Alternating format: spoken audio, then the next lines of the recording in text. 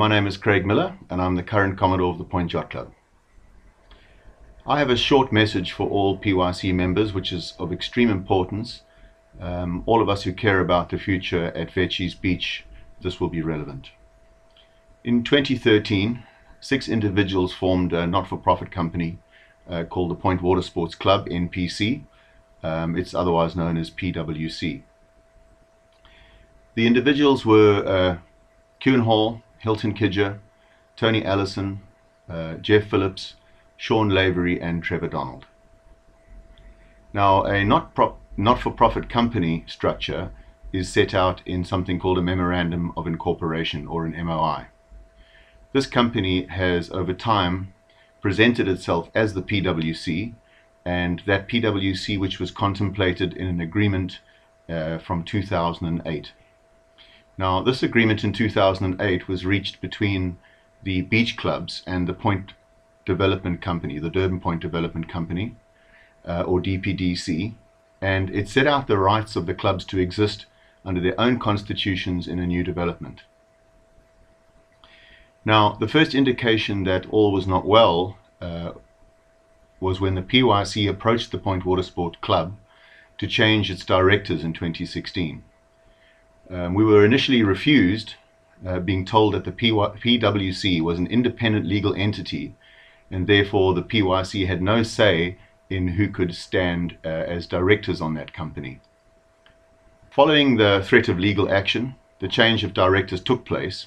However, the PYC is still in a minority position on the board, as the remaining 4 directors will not allow the Durban Paddle Ski Club to become directors on the PWC. In subsequent PWC board meetings, it became very clear that Kuhn Hall, Hilton Kidger, Jeff Phillips and Sean Lavery were very firm in several positions.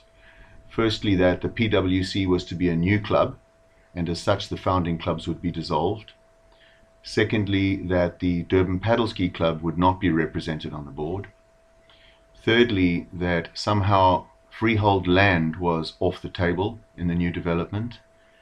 And of course that directors could be paid for their work on the PWC board.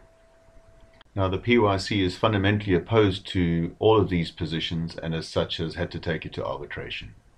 So the irony of the above situation is that the DUC and Durban Ski Boat Club have been paying legal bills to defend a position which sees their demise in favor of a new independent company with 6 directors. Now, on Friday the 14th of July, in a matter of the arbitration, PYC received a document from the PWC in which it clearly showed its hand.